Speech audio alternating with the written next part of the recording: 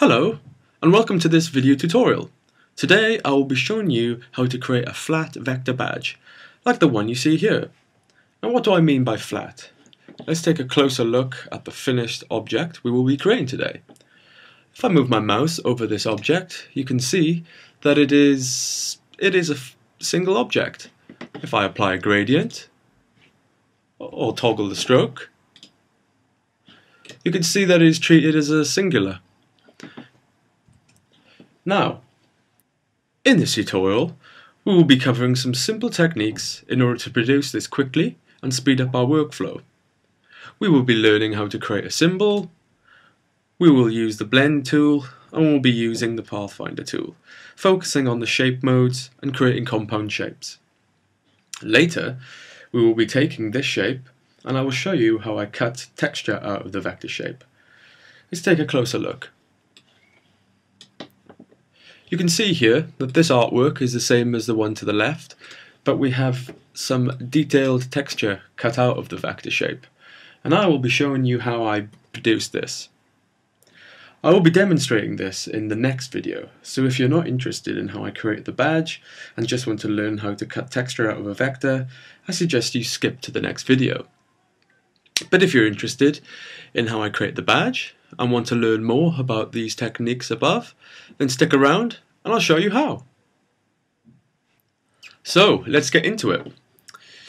During this tutorial we will be referring to this object here, and as you can see we will be working from the inside out. We have a circle, we have some strokes, we have a ring of stars. I will be showing you how I do them.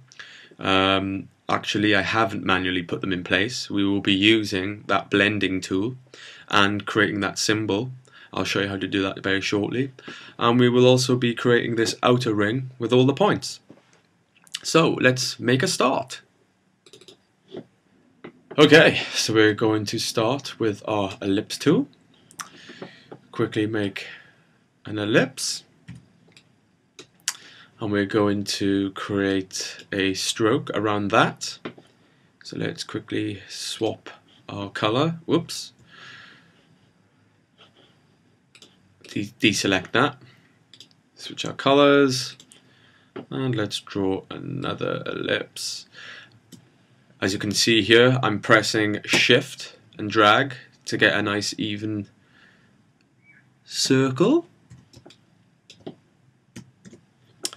Little tip here for those who are wondering on how to quickly align shapes. What I like to do is I like to select both and come up to the top here and align horizontal and align vertical, and that really helps. If you don't have the options up above, you can go to window and click on align to pull up that window there. Okay, so let's buff up that stroke there. Okay, that'll do nicely. I'd like that to be a little bit more intimate with that center circle. Again with the align tools, that's looking fine. Let's have a quick look at our reference. So we've done that one, we want to do this outer one here. Okay, that one needs to be fairly larger. Let's try that. Let's buff up the stroke.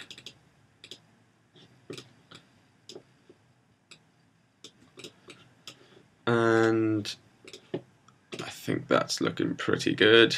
There you go. And lastly, one more.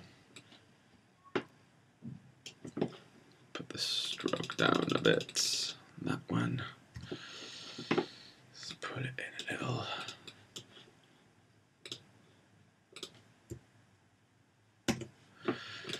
And that is looking pretty good. Okay, next up, we are looking to create the outer ring with all the points. Easily done. What we are going to do is we are going to start with the star tool. And what you might notice doing this for the first time is that when you left click and drag, you will have what looks like a star. And this is what we're going to use to create that outer ring. Now, if we move back and forth, we can toggle how big the star is, but I'm about to give you some pointers in how to toggle the points. With your left mouse selected, press up and down on your keyboard, and we can toggle the amount of points we have on our star. Okay, so we're looking to have quite a few of these. But next up, not really liking the size of those points there. They're looking pretty big, not really liking them. So once we've pressed up and down on our keyboard, we can actually toggle the height of those points. If you're on a PC, you can press Control, or if you're on a Mac, press Command and hold and move your mouse up and down, and you will be able to toggle the size of those points. Nice. Okay, so I think I'd like something a bit like that, and just leave go of the mouse, and that's looking nice there, looking quite nice. Not too bad at all, not too bad. Okay, it doesn't really matter right now what we do, but I'm gonna fill that in. I'm gonna quickly cut that shape, and I'm gonna move off the canvas so I can deal with this shape here. Paste. Next, I'm going to get the ellipse tool, and I'm going to draw another ellipse. And let's change that to white. Okay, okie dokie. Select both objects, align horizontal and align vertical. Not too bad. That's not bad effort. Let's just tweak that. Yeah, I think that's looking good. Align those. There we go. Now what we're going to do here next is we're going to cut this circle out of that outer ring. If we look here, this has been cut out, and we're going to go for that effect. So let's go back up to our shape, and we're going to simply select both objects. I'm going to go down to the Pathfinder tool here. Now if you don't have the Pathfinder tool already open, you can go to Window and click Pathfinder. And if we look at these little buttons down here, we can see there's a visual representation of the desired outcome. We want to cut this circle out, a bit like cutting dough out of a cookie dough. We're going to cut it out. So if I press this one here, exclude, boom, you'll notice that by default Illustrator renders it white. But if we just select our color again, here we go, we've got it, and it's a solid object. It's going to cut that, move back to our artboard and paste it in. Just tweak the size a little. Let's align that. And that's looking pretty good. I'm quite happy with that. We are now ready to move on and put the stars into the middle. Okay, so let's go back to our reference image, and we are going to create this ring of stars. And there's a few little techniques we're going to do this. First of all, preparation. We are going to create a stroke in which our stars are going to be orientated. Okay, let's have a look at that. Maybe a bit smaller. Let's align this up. That's looking fine. You want to try and get this stroke centered so it's about equidistant from there. And what we're going to do, we're going to get rid of the stroke color. We want it to be there, but we don't want it to be full, and that'll become apparent shortly. Now the next thing we want to do is we want to create a symbol. Quickly look down here. We have symbols. These are predefined in Illustrator, and these are quick reference shapes that we can use as and when we want. But in this case, we're going to create our own. So we're going to create the star. So we're going to create and select the star tool.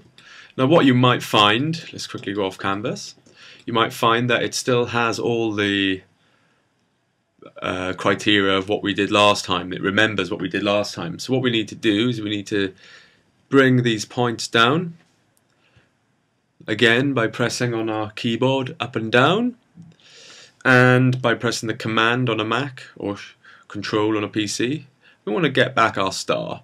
That looks about right.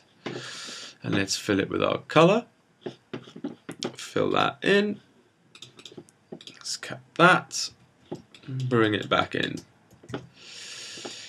Okay, we want that to be a bit smaller. Let's have a look there. Move it into place. How does that look? That looks just about right. Now, to create a symbol, we take that star, we click and drag it into our symbols. It'll ask us to name our new symbol. I'm going to call it star, and we're done.